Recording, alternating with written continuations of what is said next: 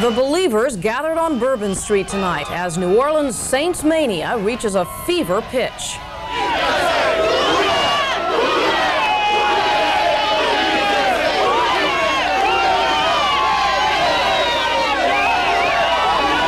Good evening. More Saints history tonight. For the first time in their 21 years, the Saints have made the playoffs. They clinched at least a wild card berth with a franchise record 6th win in a row. The final, Saints 44, Tampa Bay 34. And Chris Myers joins us now with the story.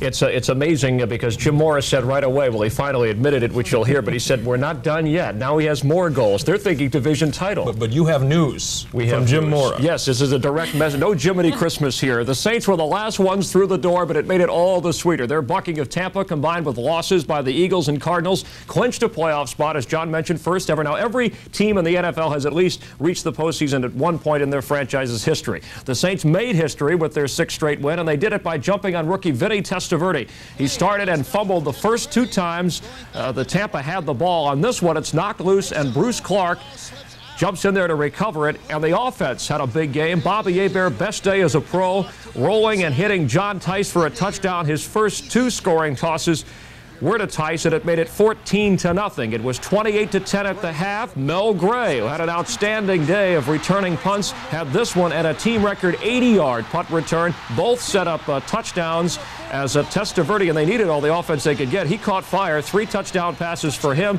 to keep the game close. That had Jim Morris somewhat upset, but his team really never lost the grip on this one.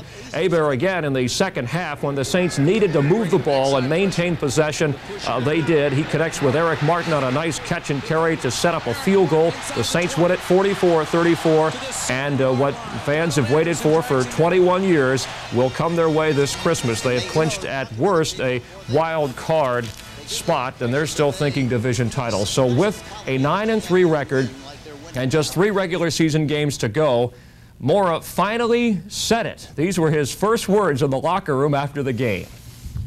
Yeah, I think we ought to talk about the playoffs. What the heck?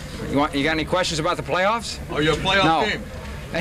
Yeah, you bet we are. You bet we are. When you get there, you are a playoff team, and the New Orleans Saints, 1987, are a playoff team. Jim Mora very excited. He just ran right out the door there.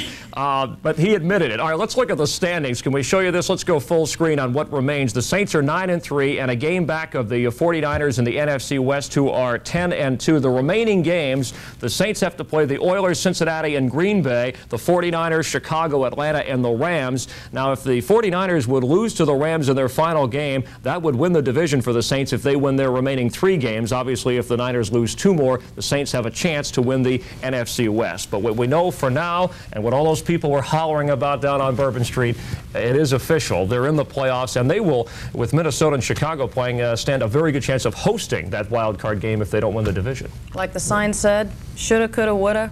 Gonna, and they did it. That speech turned everything around. And we'll have more in sports, and of course Stan Brock, who's been here a long time, has seen the worst of it, now sees the best of it. He's with us on 4th Down on 4. That is poetic justice. Yeah. Right. Thanks, Chris. Thank you, Chris. Well, today we heard from Coach Mora what Saints fans have been saying for weeks. Tonight they're shouting it from the Superdome to Bourbon Street and beyond. We're in the playoffs. Arthel Neville reports. Fans made predictions hours before kickoff. I think the Saints are going to win. By how much? Oh, by about 7 points. Saints all the way. By how much? 20. That good. Jimmy the Greek predict 27-13. That sounds like a good prediction. How many points do you think they're going to win by? Let my daddy answer that. Once the 66,000 plus fans made it into the Superdome, they cheered and prayed their team to victory. The fans weren't let down. Only 3.5 minutes into the game, the Saints scored their first touchdown. At that point, the fans knew it was all over. I knew it was over before I even came to the game. I knew it was over. Vinny Testaverdie, go home. The Saints are #1. We're going to the playoffs. In the end, the Saints bombed the Buccaneers 44-34. Some of the fans' pregame predictions were off, but they don't care. All that matters is the Saints won. That's right. As long as the Saints win, it don't matter what the score is. While the game was the highlight of the day, the real celebration didn't begin until it was over. We're going to party. No work tomorrow. It's a holiday. The governor told us it's a holiday tomorrow. The final buzzer was Tom Benson's cue, and as a special treat to the loyal fans, Benson and the Saintsations boogied around the dome floor. It was a special celebration for a special team. For the first time ever in sports history, the Saints are going to the playoffs. Arthel Neville, Eyewitness News, Night Watch. And another big...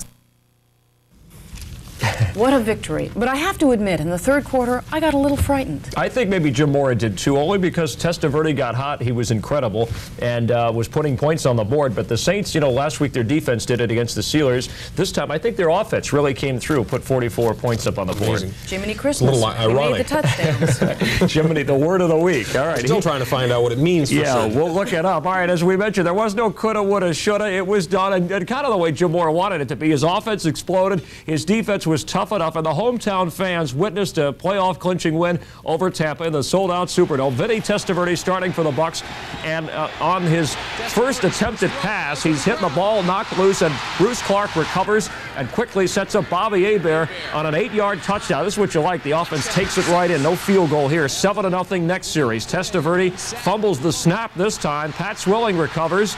And then again, Hebert looks for John Tice. They said they just put these plays in for this particular game, and he hits him in the end zone 14-0. It was 14-7 when Rueben Mayes ran in from the 7 in the second quarter. Saints again up by 14. Now, Mel Gray, no block punts for the Saints today, special teams, but Joe Marciano says, well, we'll do it another way. Look at this on a punt return as Gray dashes, and the punter just does drag him down around the 5-yard line, or he would have been in a club record 80-yard punt return, and he had another one later that was a 58-yarder, 56-yarder. It set up a Hilliard touchdown. The Saints a 28-7 halftime lead. Mays made it 38-10 in the third quarter. Testaverdie, though, the great game after the early shakes, finished with 369 yards. And look at that one, 3 touchdowns. Testaverdie threw 2 interceptions, though. This one picked off by Ricky Jackson. That gave the Saints 27 interceptions as a team. That is a club record, and it sealed their first ever playoff bid. And maybe the Saints and their fans have the new version of America's team. They end up winning by 10, and as you saw at the top of the newscast, Mora finally admitting his club a playoff contender and dedicated the win to those who have been around the Saints the longest. The people that I am most pleased for now that we have achieved the playoffs is, and I mentioned this in there to the locker room, is our players, our older players, and none of them are really old, but our guys that have been around here for 6, 7 years, the Stan Brock, Dave Waymer, Johnny Poe, Ricky Jackson, and I can't name them all, but those are the guys that I think deserve what we're feeling right now more than anyone in this organization. The 9 wins, it is official. No one can take that away from us now. Feels real good. It's been a long time since I won 9 games in any season I participated in. And I don't think it really has hit me yet. I think I'll sit back and reflect over these last long 6 years this evening with my wife, and then get excited, especially now that we clinched the playoffs. It's like, okay, now we've done all the hard work. Now we got to work even harder. And next week, they'll work harder against the Oilers in the Dome. That's a noontime kickoff. The 49ers keep that game lead in the NFC West. They clinch a playoff spot. Montana had 22 straight completions. That's a new NFL record. Washington beat the Cardinals. That helped the Saints playoff bid 34-17. And the Giants knocked off the Eagles. So that paved the way for the Saints' 9-3 record to clinch at worst a wild card spot. Tonight, moments ago, the Bears beat the Vikings. Minnesota would be the Saints' opponent. As things stand now, they would play their wild card game here in the Superdome. Upset in Cleveland, the Colts and Browns fighting for divisional leads. Dean Biasucci of the Colts kicked 3 field goals. It was 9-0 Indianapolis at the half.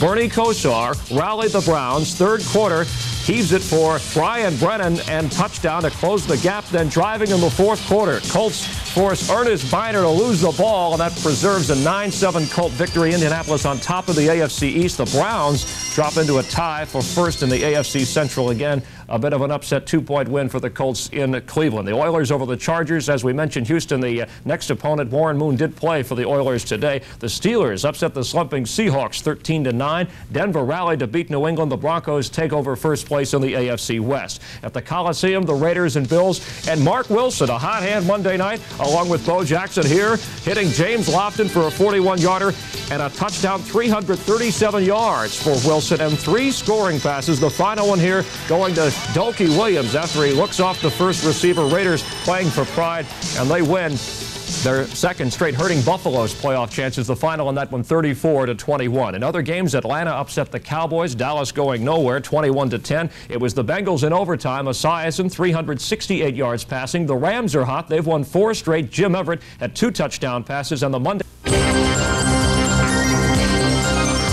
Tonight on 4th Down on 4, 'tis the season to be jolly. In New Orleans, the Saints make the playoffs for the first time ever. A star is born in Tampa as the Saints see vintage Vinny, and we'll have a musical look at the hottest team in the NFL. 4th Down on 4 is brought to you by Superior Acura, New York Life, McDonald's, and the Louisiana Coca-Cola Bottling Company. Bottler of Diet Coke, the 1-calorie cola, just for the taste of it. And now, here's Chris Myers.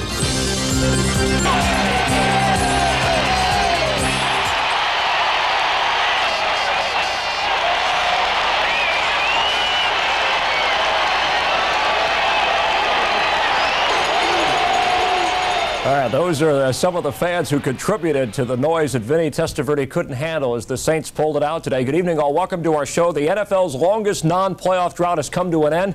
The Saints, who were the only ones not to have reached the postseason party, are partying tonight. And even Jim Mora, I'm sure, is partying. Last week, the winning season was locked up, and this afternoon in the sold-out Superdome, a playoff position was sealed. The Saints outscored the Bucs 44-34. Most points scored and the most given up by the Saints this season. But their 9th win, combined with the losses by the Eagles and Cardinals, nailed down at worst a wild card spot. And the Saints are just a game back of the 49ers in the NFC West with 3 games to play. This was Jim Mora after the game. Yeah, I think we ought to talk about the playoffs. What the heck? The postseason reality set in on 67,000 fans at the Superdome who never stopped believing. Vinny Testaverdie, at his first NFL start, fumbled the first 2 times the Bucs had the ball. Bruce Clark recovered the first and set up Bobby Hebert, who flipped 2 touchdown passes to tight end John Tite.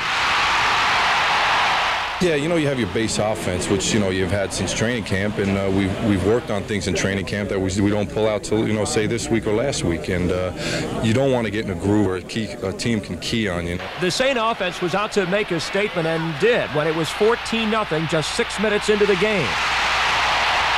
I knew it would be a kind of game where we had to, you know, do something offensively. You know, it was just it just seemed like a long game. But it wasn't long at all for those who waited 21 years for this. Vinny Testaverdie battled the dome decibels enough to make a game of it. 369 yards. He ran for a score, passed for 3 more. It was a match of catch-up for Tampa. We got so far ahead until, you know, it's just hard to keep maintaining that type of intensity when, you know, when you are ahead like that. But we tried. I really think the guys made a conscious effort to keep going, but sometimes it's tough to, you know, keep that same intensity. With a 7-yard run from Rueben Mayes and a score from Dalton Hilliard after one of 2 exceptional Mel Gray punt returns, the Saints had a 28-10 advantage at halftime.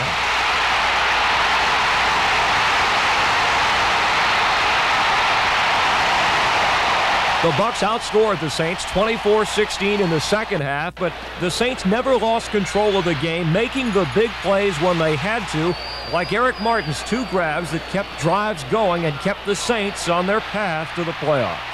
We played hard. We were ready to play. We had a good week's preparation, and our guys played hard. They really did. And I'm just thankful that we were able to win it, and I'm just as happy as I can be right now, and I'm looking forward to enjoying this for a few hours and then getting ready to beat Houston. You know, I was raised around here, and I know how the fans and how the community was always behind the Saints, and it seemed like things never worked out. And playing a few years here and now, actually getting the playoffs is just a great feeling, and that I think hasn't really hit me yet. I'll be disappointed if we didn't go high up in the playoff and make it. I see that the team that we got to play, to me, is San Francisco. Whenever we meet up with that team, they're going to prove who the best and who should go to the Super Bowl. Jim Mora isn't talking Super Bowl, but with a 9-3 record and the longest running winning streak in the NFL, 6 games, the Saints absolutely, positively, no question, clinched a playoff spot. So now, Coach, how about it? Yeah, you bet we are. You bet we are. When you get there, you are a playoff team, and the New Orleans Saints, 1987, are a playoff team. All right, we're relieved, Jim. The past 3 weeks, the defense has got most of the ink. The Saint offense has put just enough points on the board to make the difference. This week, though, it was really the offense that helped hold off the Tampa Bay rally. The Saints' offensive explosion keyed by Bobby Hebert, who had his best day as a pro. He hit on 16 of 24 passes for 255 yards and 2 scores. Hebert's steady play offset the Testaverdie onslaught. Mel Gray set up 2 Saints touchdowns with a pair of scintillating returns, including a team record 80-yarder in the second quarter. Eric Martin didn't catch a pass in the first half, and only 2 for the game, but both set up crucial scores late in the contest as Tampa was attempting a comeback. All right, joining us now in the studio, I guess we can call him the elder statesman. You heard Jim Mora allude to him earlier in our newscast. Stan Brock, he's been with the franchise through the toughest of times, and I appreciate you taking time out from your partying tonight, because I know you don't get much of it with Jim Mora to be with us. This has got to be a special feeling. This is a great feeling. This is, being 1-15 at one time in our career and thinking, God, this thing's never going to end. We're jinxed. We got a great franchise now, a lot of winners on our team, got some guys out of the USFL that are helping us tremendously, and I don't know, it's hard to put it in words. Been through the thin of it, now we're right in the thick of it. What is the biggest difference, Stan? I mean, they've done it in 2 years here. Things have really turned. I don't know. Like I say, it's hard to put your finger on it. It's something that we work hard every year. You come into the season, you think you're going to win, and as the season goes on, your dreams begin to fade out. Now our dreams are alive, and everything's going good. Coach Moore is steady, like he said in the interview earlier. We got a couple hours to really enjoy this and have a good time. Tomorrow we'll go back in and watch film, and we're going to get told what we did wrong and said what we did right. We'll be ready for Houston. Yeah, the offense did a lot of good things. We talked during the week. You said, hey, we're due, and you told Hebert something before the game. Yeah, this morning before the game, I just went up to Bobby and I go, how about this? How about 21 points in the first quarter, and you throw for 300 yards, and we just have a good time with it. And he said, yeah, that sounds good. And I didn't even know what he threw until I just saw the statistics come out. But he had a great day today, and he's done a great job for us. Okay, we're going to continue with Stan Brock, and we'll have a look, too, at the debut of Vinny Testaverdie. That's ahead here on 4th Down on 4. Stay with us.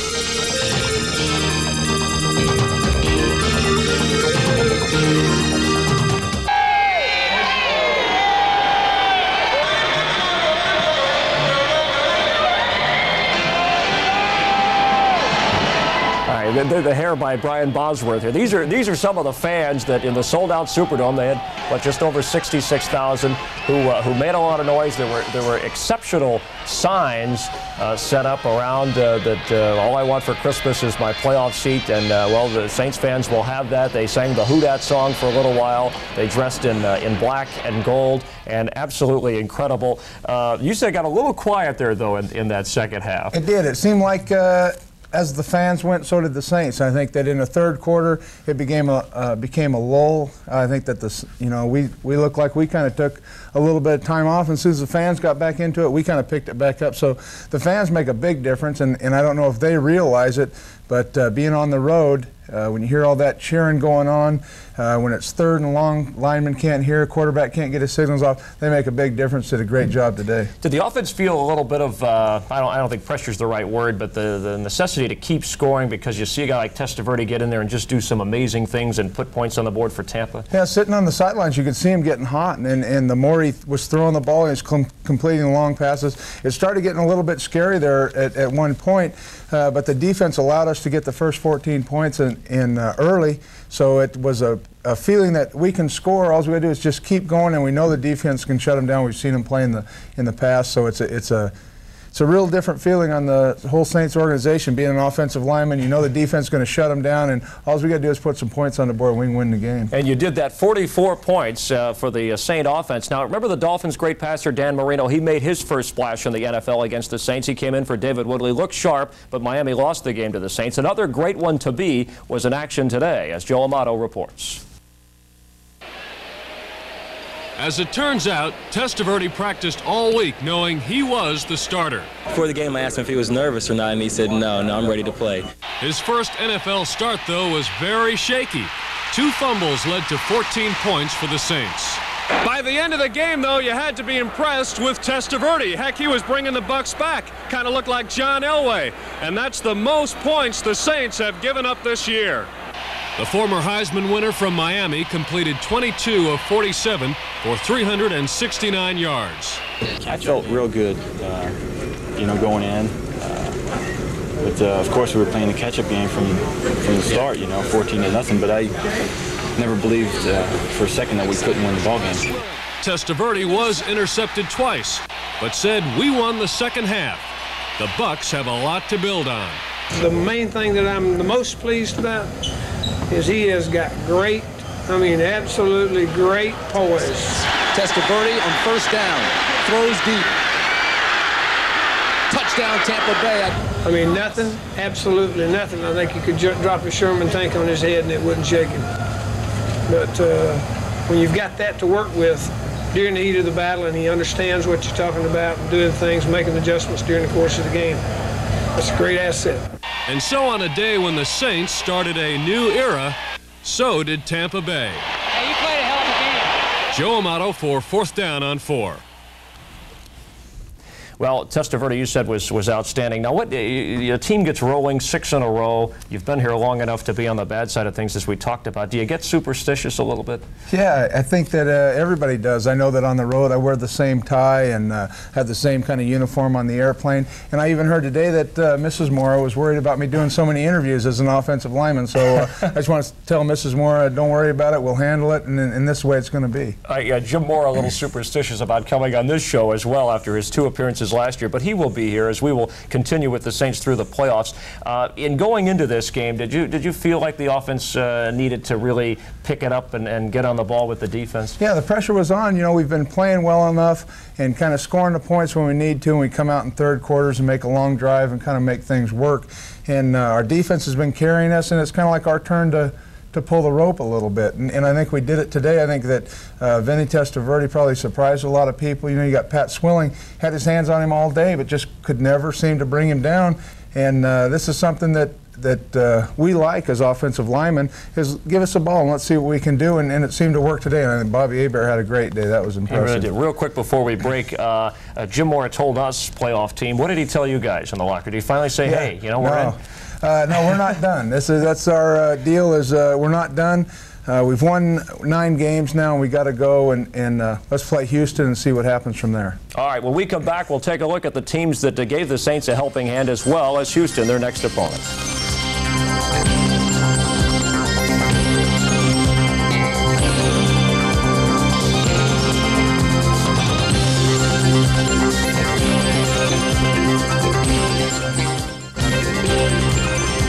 Welcome back to 4th Down on 4, and thanks for staying up with us. The Saints playoff was made possible so much more quickly because the Cardinals and Eagles both lost today. Let's go to those games and show you how they went. East Rutherford, New Jersey, the Giants needed to knock off Philadelphia. Phil Simms looking and finding Stephon Baker in the 4th quarter, the rookie. It was 20-6 Giants, but the Eagles came back behind Randall Cunningham, who is having a tremendous year. He threw 2 touchdowns in the final 3.5 minutes of it. Watch this nice catch by Kenny Jackson as the ball is tipped, and they went into overtime. He was just inbounds in the OT. Raul Allegre, a 28-yarder. Giants pull it out 23-20. The Eagles are out of the picture. In St. Louis, Redskins trying to wrap up the NFC East, and Jay Schrader looking long for number 84. And he has it to go 84 yards, a touchdown. It was 7-0 Washington on top. Cardinals tied the score at 10 in the 2nd quarter as Lomax hits J.T. Smith. And the Cards took a 13-10 lead, but Washington regains it for a good. Schrader, a 7-yarder.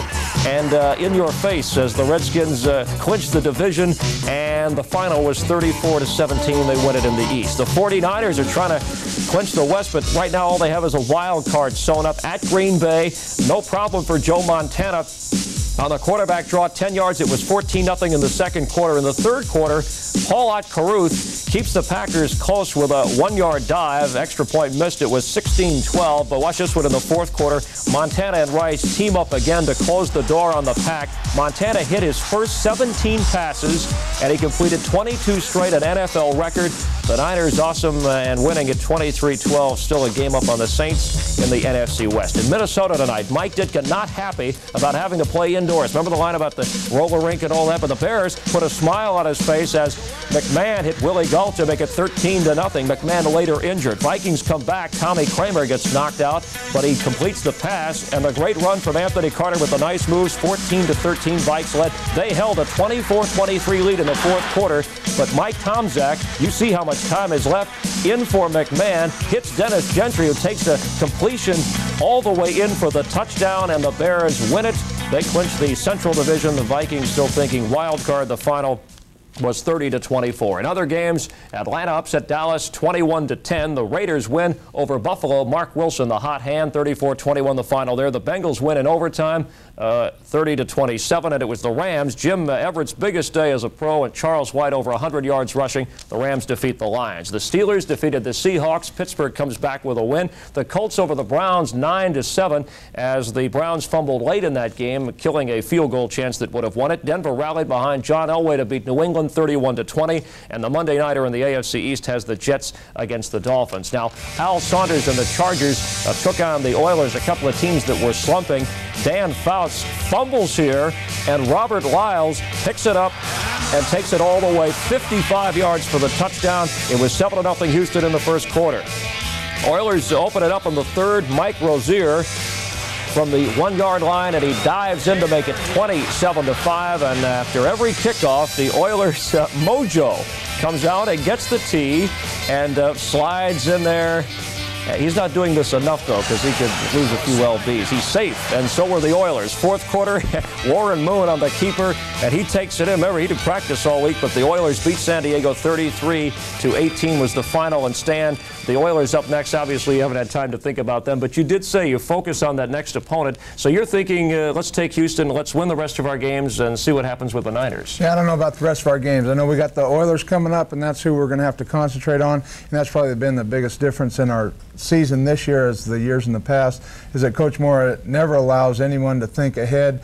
We won this game. Let's have a great time tonight. Tomorrow we'll come in and find out what we did wrong. Wednesday we come back and we'll work hard and get ready for the Oilers. Okay, for being our guest, you get a dinner for two. You also get the, this is from Sue's Jewelry, a 14-karat gold tie clip that is has the Saints emblem, and of course with your wardrobe. Boy, I don't know. I just want to tell Sue, thanks a lot. This is really going to come in handy with all the ties that I wear, and I know that Coach Moore will be impressed. You have to put a tie on to go to this restaurant. You can pin that on your hat or something like that. But yeah, thanks for being with us. That done. What are you going to do after this? Now we're going to let you go. I don't know. Here. I might head out of the streets. I think some of my buddies are out there. There's a lot of Saints fans running around, but make sure you make practice tomorrow. Right? I'll have my tie clasp, or whatever you call it. Put it on a tie, I'll have it on. From Sue's on Metairie Road. Thanks again. Okay. Hey, great year. Keep up the good work. Thank you. I appreciate it. An offensive lineman getting a lot of credit. He deserves it. Up next, we'll see how things stand in the wild and wacky AFC, and we'll salute the Saints with a song. Stay with us.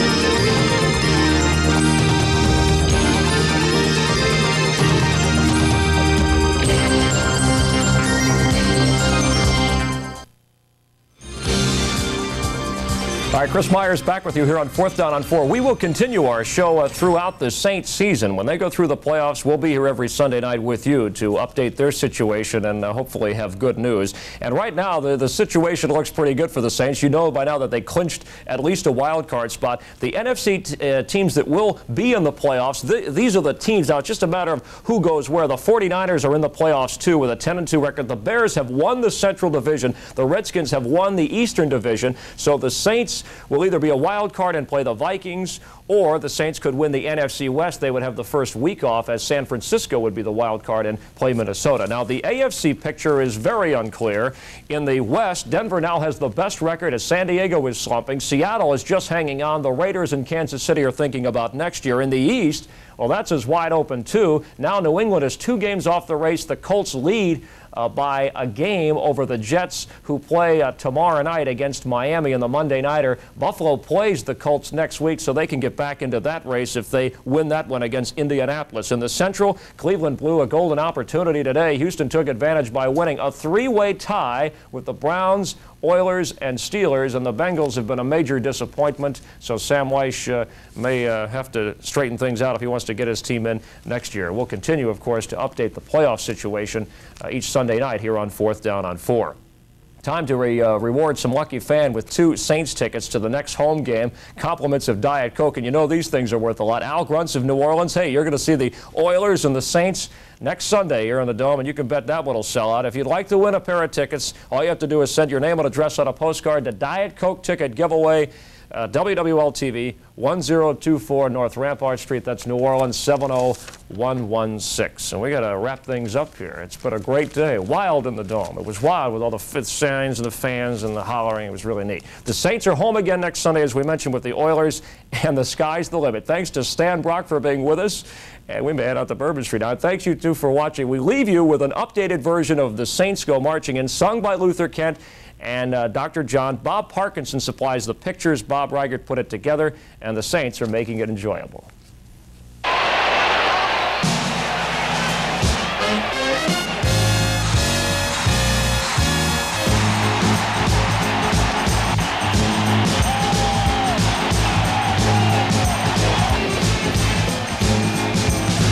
Here come the Saints, they're marching in. Oh yeah, the Saints are marching in. And we're gonna be in the playoffs, my friend, because our Saints are marching in. Got the Soul Patrol, #1 defender.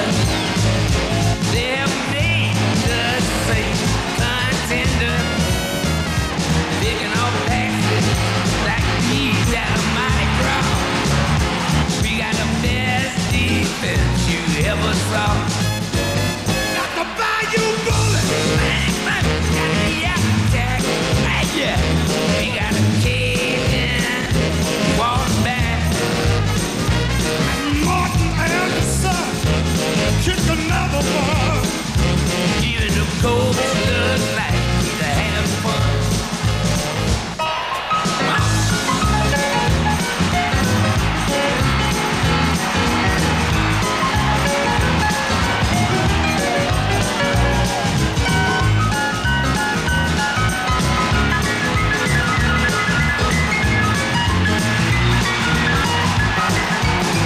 One more win for the black and gold. But it's the playoffs and the Super Bowl. We gon' do this and forget, my friend. 'Cause the Saints are marching in. Here come the Saints, and you're marching in. Oh yeah, the Saints are gonna win. We gonna be in the playoffs again. 'Cause the Saints are marching in. I said the Saints are marching right on in.